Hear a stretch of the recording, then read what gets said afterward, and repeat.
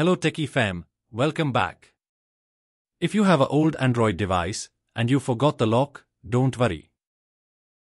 In this video we are going to unlock any Android device without losing any data. With Kali Linux machine. Hi, this is Shrikant. You are watching Blue Shield YouTube channel.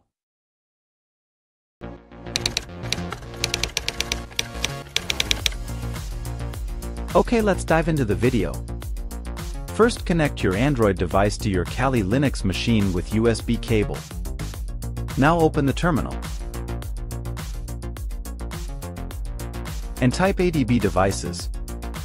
And here you can find your device. Now type ADB shell. Then go to system data. By the command cd:/data/system. And list out by the command ls.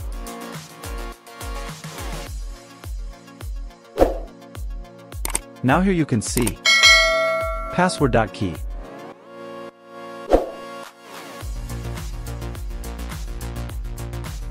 Now remove the password option by the command rm password.key. It will remove your password to your Android device.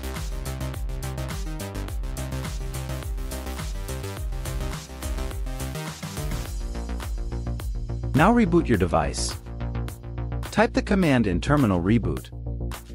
Now your device is rebooting. After the rebooting, your device will open without any password.